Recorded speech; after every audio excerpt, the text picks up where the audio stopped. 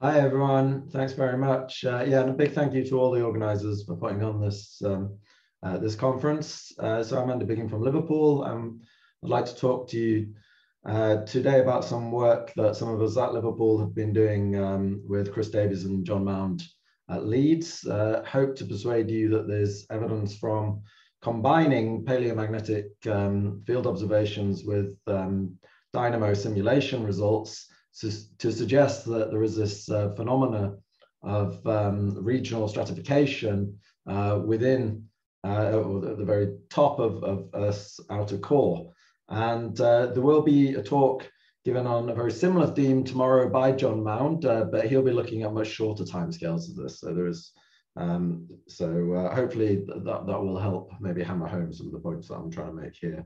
Okay, so starting off with, I've got a working definition of the paleomagnetic field up here and a bunch of properties which define the paleomagnetic field. Just to highlight that in this talk, really focusing on just this lower property, so paleosecular variation in terms of how what the variability of the field can tell us over these timescales of hundreds of thousands of years and longer.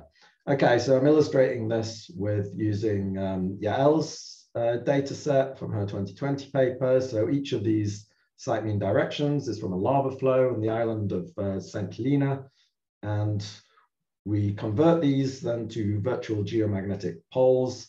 So these are best fitting dipoles to define the direction at the place where we measured it. And then what we end up with is a cloud of these VGPs from which we can extract the angular standard deviation, or the VGP dispersion, S as we call it. And when we plot this against latitude, indeed the paleolatitude, if we're looking far back in time, and we see these tend to form a pattern where they increase with latitude going away from the equator. And this can be reasonably well described by a simple quadratic relationship, which we call model G. So this has just got two parameters, A, which defines the VGP dispersion at the equator, and B, which defines the dependency of the VGP dispersion on latitude. And it's really this A parameter that's the key one here, the VGP dispersion at the equator or the paleo-equator. And the reason that's important in the context of this talk is that we showed in a paper that I presented on this conference last year that this can be related very closely. It's a nice proxy through a power law relationship to a definition of the shape of the Earth's magnetic field, or the average shape. So that's this term here given by AD over NAD. So that's axial dipole as a function, or sorry, as a ratio proportion of the rest of the field. So how dominant is the axial dipole on average?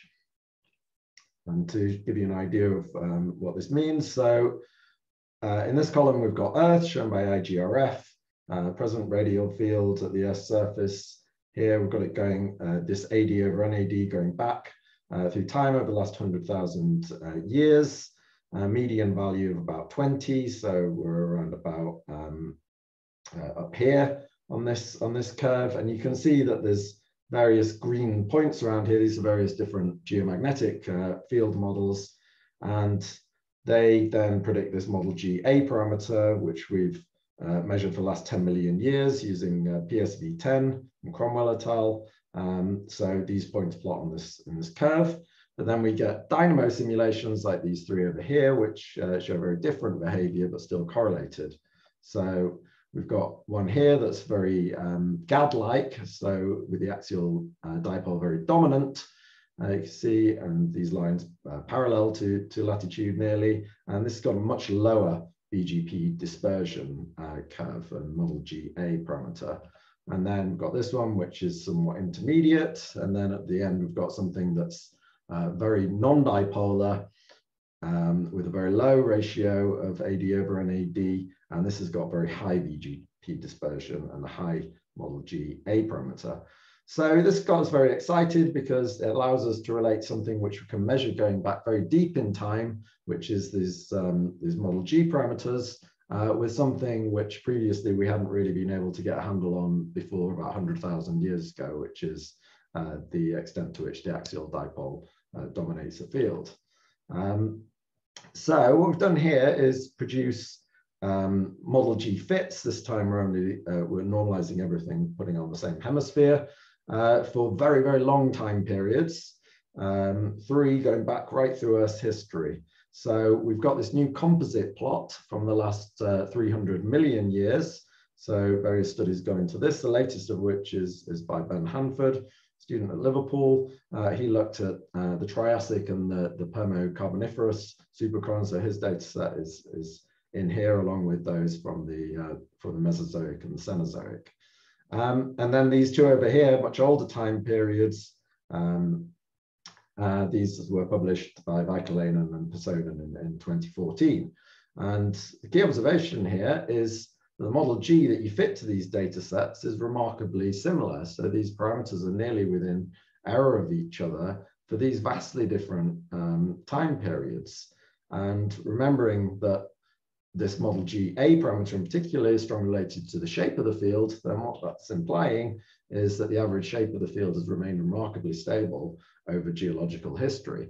And there's evidence from some paleoclimate studies linked to paleomagnetic studies that the shape of the field has been GAD-like for long periods of time, but this is some extra insight into that.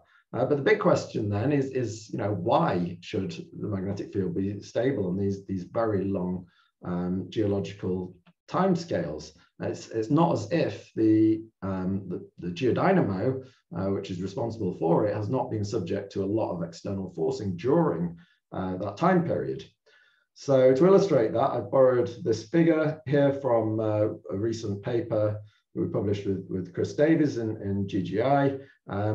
So we're just looking at the top panel here. We've got 2 models, one shown by models of core thermal evolution. So one shown by continuous lines, one shown by dashed lines. And in black, we have the total heat flow across the core mantle boundary, and 2 end-member models really here. So what we've got, this one at the top here shows is a very, very high core mantle boundary heat flow early in Earth's history, and then decreasing to much lower values as time progresses. And this other one, the dashed line, showing more or less continuous, constant core mantle boundary heat flow. And it's this heat flow which is ultimately, by cooling the core, is driving the geodynamo. Okay, but then we've also got these red lines as well, which are related to these, but show just the power available to actually drive the geodynamo. This is a very inefficient process. So the power that the core can extract to build the magnetic field is a lot less than the power that's lost across the core mantle boundary. So we can see in the case of the first model, this red line is tracking the total core mantle boundary heat flow through time and getting less and less over as geological time progresses. In the dashed line, we've got it starting at a very low value, but then increasing marginally through time. And these are very different core thermal evolution models, but what they both predict, and I think it's fairly consensus across the deep Earth community, that in the last half, probably the last quarter of the Earth's history, you had a major event occurring in terms of the core's energetics, which is the inner core nucleating. So the first freezing of iron at the center of the Earth will have been a game changer for the core, because suddenly you are releasing large amounts of light elements at the base of the core, and this is introducing an additional source of power, efficient source of power to drive the geodynamo in terms of compositional buoyancy. So what happens in both these models is that these red lines suddenly jump up. So the core is suddenly getting a power surge then as the inner core nucleated, which, as I say, probably happened in the last billion years or so. Now, if we look at geodynamo simulations, when you give them a power burst, when you ramp up the convective vigor in the core by increasing the Rayleigh number, as we're doing as we move from left to right in these two plots, then they change their behavior very dramatically. Okay, so we've got a bunch of 89 different numerical dynamo simulations. Some of these have been, most of these have been published before. A few of them are new. Got them divided up on the left and right side as whether they're forced through chemical buoyancy release at the base of the outer core, or whether they're thermally driven from both the top and the base of the outer core. And what you can see in nearly every case is that as you increase the Rayleigh number, then you're dramatically going up on this y-axis, which is this model GA parameter. That is, you are increasing the paleosecular variation. And it's very quickly leaving Earth-like bounds, which is shown by this kind of golden zone down here. So these seem to be predicting that we would struggle then through Earth's history to maintain a paleosecular variation, and indeed a shape of the magnetic field similar to what we have today.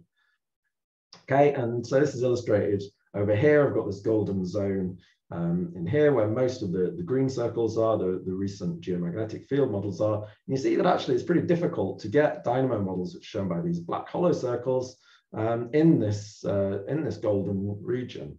Yeah, they're much more comfortable being at higher values. Okay, so this raises then a big question, which I'm going to try and address, which is what are the dynamo simulations missing that stabilizes the paleomagnetic field on these geological timescales? So to answer that, we're using a new suite of geodynamo simulations.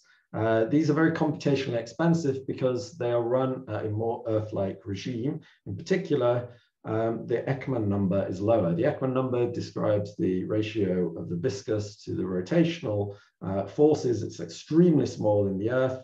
And what some non-magnetic simulations have suggested is that as you get down below the level at which all the other simulations that we've shown are a runner, then you enter a new regime, this rapidly rotating regime. And this is one whereby it's still sufficiently strongly driven, the Rayleigh number is high enough that you get turbulence, but also the rotational force is sufficiently strong to exert a lot of order in the flow in the core. So looking like this model over here in the middle rather than the one above or below it. Now, the other thing that makes some of these new models arguably more realistic is that they incorporate very strong thermal heterogeneity on their upper boundary. So this is seismically inferred. The base of the mantle, very heterogeneous. We have these LLVPs, these large low velocity provinces, one under the Pacific, one under Africa. And taking this figure from John Mound's paper, he'll be talking more about these tomorrow. But essentially, where you have these very hot regions on the base of the mantle, then underneath this region, when you're in this low Ekman number regime, then what you get are these lenses. So where you get effectively core fluid that is too hot to participate in the convection of the rest of the outer core, despite the outer core as a whole being super adiabatic. Okay, so let's have a look at the effects of having these regional inversion layers in the core, or in these simulations at least. Okay, so these are the results of our 6 new models, and you see, just looking at all of them, we've got VGP latitude, tried to show these sort of paleomagnetically, where paleomagnetists would be comfortable. So we've got VGP latitude at a site location not too far from here, mid latitudes. And down at the bottom, which is where I want to focus your attention, this is the VGP dispersion curves with model G fit to each of them. Okay, and what we see is 5 of these models actually look pretty similar in their behavior. And then there's one that goes completely screwy, and we have lots of reversals and this very high VGP dispersion. So what's special about this one? Well, I'd say on the left here, we've got ones that are run with low Rayleigh number, so a relatively low amount of vigor in the convection. And over here, we've got 3 times higher Rayleigh number. So these are more vigorously convecting. And you can see that increasing the Rayleigh number for these in some of this hasn't had the effect of destabilizing them. But in this one, it has. And what's special about that? Well, this one was run with homogeneous boundary conditions. So without, so it had no means of creating this regional stratification. And these other two run at both radial numbers are run with these heterogeneous boundary conditions and formed regional inversion layers. Okay, so is it the heterogeny alone? Well, we don't think so, because some of these, going back to the figure that I showed you earlier, some of these simulations, the ones shown in blue, were also run with heterogeneous boundary conditions, but they weren't run at this low Ekman number regime, and they didn't form what we would typically call regional inversion layers. But to show you in the context of these new models what these look like, so now all three start off in or close to this golden zone, but then when you increase the Rayleigh number by a factor of 3, the one with homogeneous boundary conditions shoots up to very high model GA parameters, very unstable, becomes very non-dipolar, just like the other models do. But then these two, with the regional stratification incorporated in them, somehow maintain their stability. Okay, and just to show you what that looks like in terms of the shape of the field. Then, so here's this golden zone. Here's these 5 models all sitting inside them and filling in this large gap that we're otherwise missing, where we're otherwise missing dynamo simulations. But then here's your model with the homogeneous boundary conditions all the way down here. Okay, so in answer to the question, what are these dynamo simulations missing that might cause this stabilization? Possible answer is these regional inversion lenses.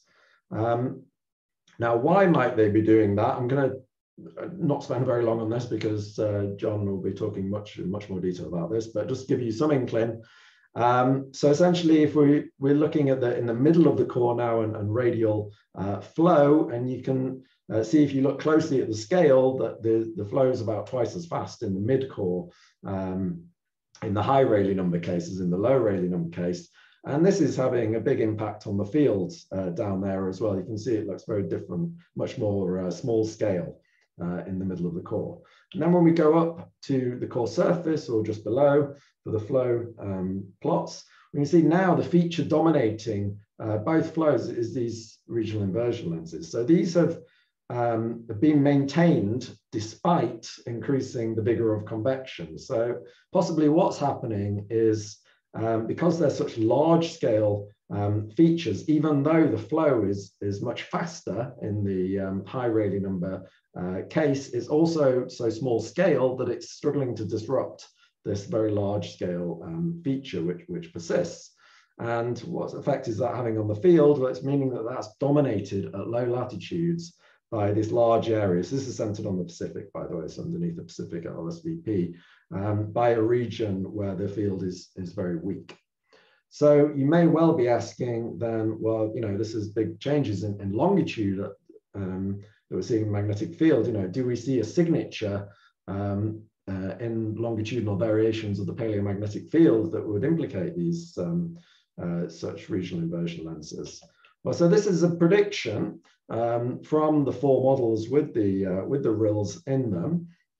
And what you've got to remember is that we're 3,000 kilometers above the core mantle boundary here, so at the Earth's surface. So these longitudinal variations get smoothed out quite a bit, but they're still there. You can see a long wavelength pattern.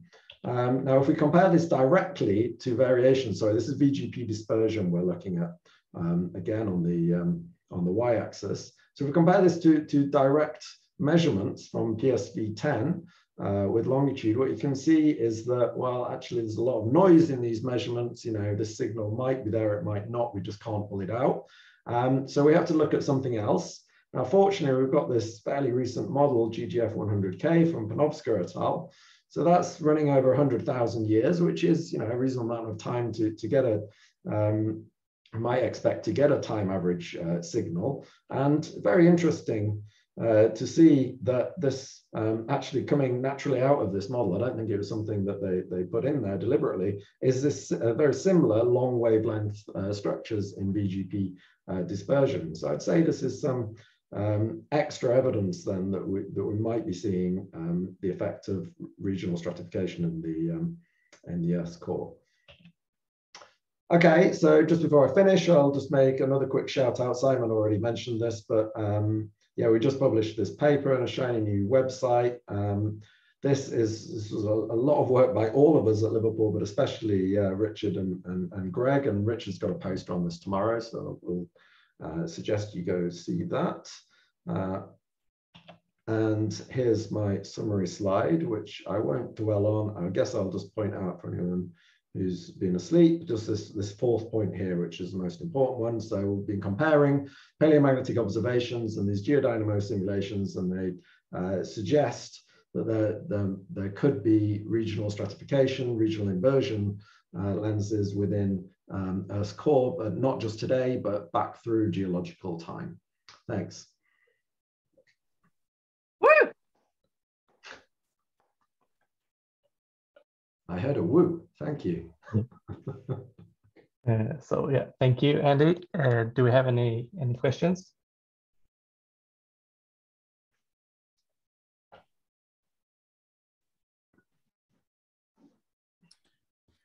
I might have missed this, Andy, but what causes the formation of these lenses, or did... I'm sorry. So essentially, it's the so John's going to talk a lot more about this tomorrow, but you've got the LLVPs, so very hot regions on the base of the mantle that might have been there a very long time, and essentially heating or not allowing the core below to cool down as much as elsewhere where you've got, you know, slab graveyards and things. So the core flow, so the core just becomes very hot in the top few hundreds of kilometers of the outer core, and just doesn't participate in the convection that the rest of the core is undergoing. Makes sense. So we have a question in the chat from Hannah Sanderson. How long do we expect the lenses to last? Will they grow, shrink with time? That is a very good question, Hannah.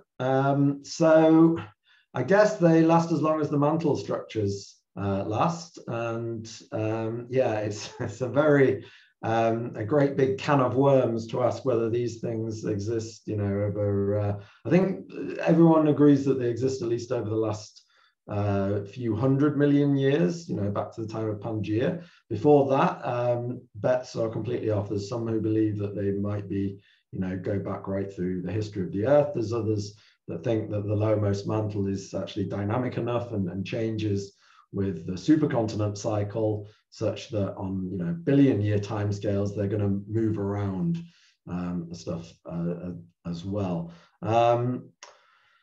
Grow and shrink, so that depends on the origin of the LLVPs themselves, whether they're, you know, intrinsically dense material that yeah, basically just sits there and gets hot and can never come up to the surface, or whether they're purely thermal signature, they're plumes, clusters, in which case they'll be rising and being replenished.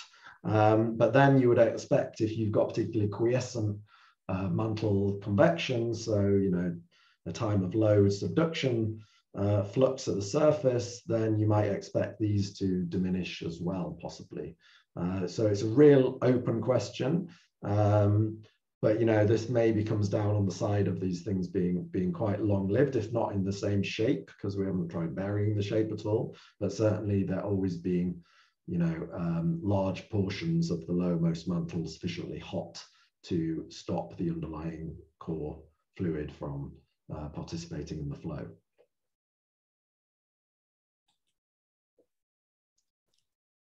If I may ask, yeah, you mentioned that there may have been some vigorous convection because of the nucleation of the inner core, and I always thought that when you have a convection from the inner to in the outer core, that there must be rules that follows the Coriolis forces, and therefore anything that is going upward or downward on a northern hemisphere has a certain helicity and opposite is on the other side. And this would, of course, make a kind of equator that would not be crossed. And I didn't see anything like this in your images. And so I was just, I'm looking at it too simplistic. I mean, you're absolutely right that the Earth's rotation, the Coriolis force, is a major player in the dynamo, right? I mean, but the formation of the inner core is not going to have much of an effect on that. I mean, it's going to move the buoyancy distribution much deeper in the core. So before that, you have, you only have, well, assuming that we don't have something exotic like silicates being precipitated through the core, which is a possibility in the ideas of some, but in the classical model, before inner core nucleation, you only have buoyancy released at the top of the core, which is from essentially from the mantle extracting heat from it and creating cold stuff, which then wants to sink down. Okay, once you've got, now that's still going to happen once you've got the inner core, but then, yeah, you're going to be releasing this, this buoyancy from at the base of the core, so positively buoyant stuff from the bottom, as well as negatively buoyant stuff at the top. Okay, now, all of that vertical motion, you're absolutely right, will then get entrained into helical motion, into these Taylor columns aligned with the rotation. And the geometry of the large scale core flow, which is something we haven't dealt with in this study, will change radically when you have a big ball of solid iron at the center of the Earth then. But yeah, it's not going to have an effect on the Coriolis force itself. So, does that make sense? It does make some sense. I just was hoping to see some kind of a counterclockwise, clockwise motions in your models, and I haven't seen it. That's why I asked that question. Oh, well, this is just it's only the radial field that I was showing in the in the snapshots of the core flow. Thank you, Andy. Okay. Sorry, the radial flow. Yeah.